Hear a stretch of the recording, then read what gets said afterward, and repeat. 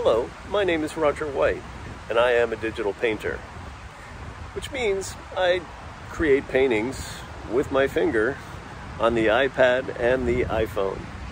Years ago, I used to come to this park on my bike with paint tubes, canvases, and start painting.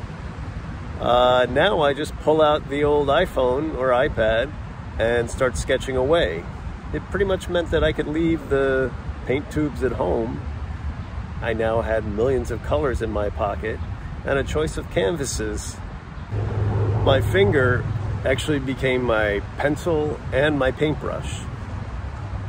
I often found around a body of water because I grew up in Florida. My family loved to vacation. Well, who doesn't?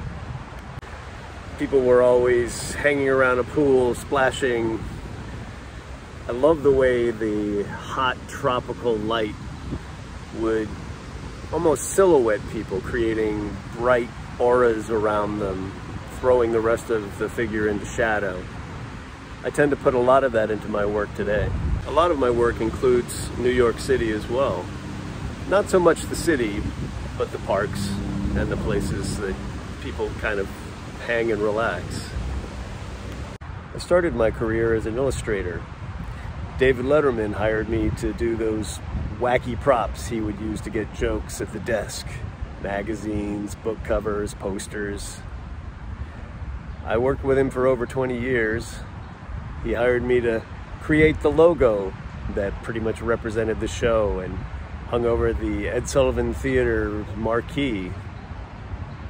When I started using computers for my work, I had to put away the pencils and the airbrush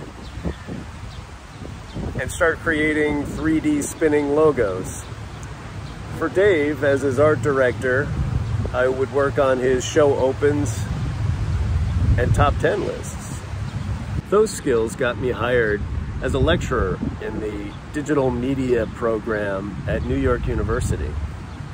My motion design background and education background landed me at ABC's Nightline, which is a news and entertainment program where I've been the art director for 10 years. I'm now using both of my loves, motion animation and painting, and creating artwork where my finger movements are captured in brushstrokes, and then the software plays it back to me in real time.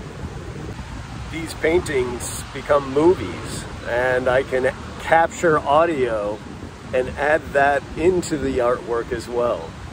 The moving artworks allow the viewer to experience the creative process as I work.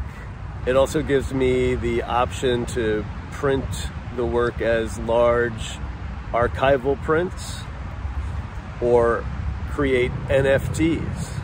I hope you enjoy my work as much as I enjoyed creating it for you.